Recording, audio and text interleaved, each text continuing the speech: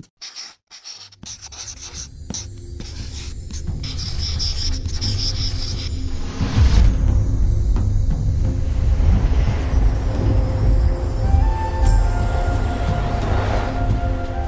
Colorado River. For over 6 million years, it shaped our landscape, the heart of the modern American West and Southwest. A precious resource for farms and families, small communities and cities. Now we must save it, because our economy, cultural heritage, quality of life, and wildlife are threatened. The river that sparks so much Western ingenuity requires more Western ingenuity to save it.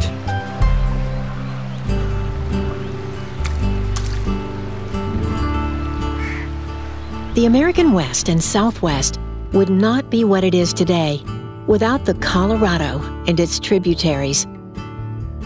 The river was essential to settlers, Native Americans, and people who migrated here.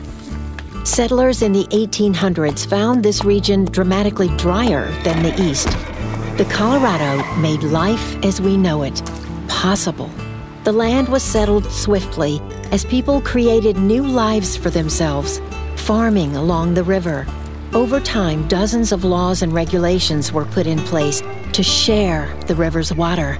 Later, massive dams and reservoirs harnessed the water, creating a thriving region in and near desert.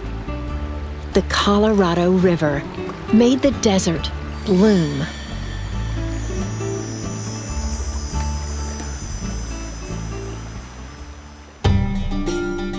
Our dependence on the Colorado River today is stunning. 70% of the river's water is for irrigation, and for 36 million Americans, it's their source for drinking water. The river touches almost every segment of the Western economy: power and energy, food, farming, and recreation. It's an economic engine, and so much more. But the demand for water is now dramatically higher than the river's supply. Using water at this rate is not sustainable. Now, water levels are dropping and dropping. Many species of plant and wildlife are threatened with extinction. At the mouth of the river, to the south, what was a lush landscape only decades ago is now arid. Maybe the most important American river is now ranked our most endangered river.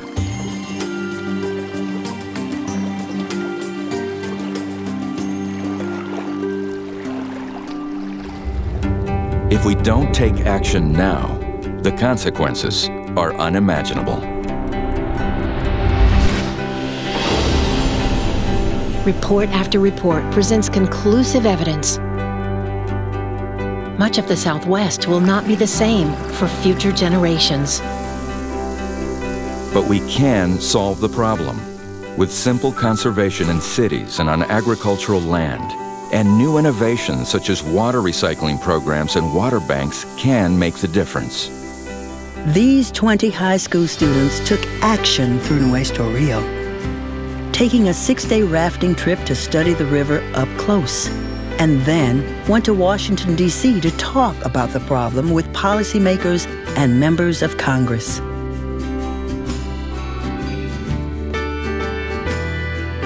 So what can you do today?